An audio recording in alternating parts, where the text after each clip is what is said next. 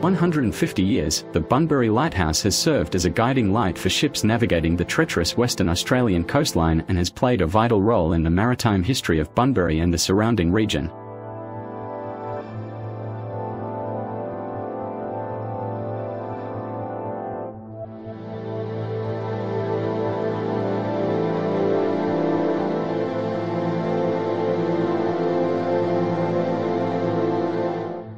The lighthouse's early years saw a wooden structure with an oil lamp, but it was replaced in 1870 with a more substantial limestone tower.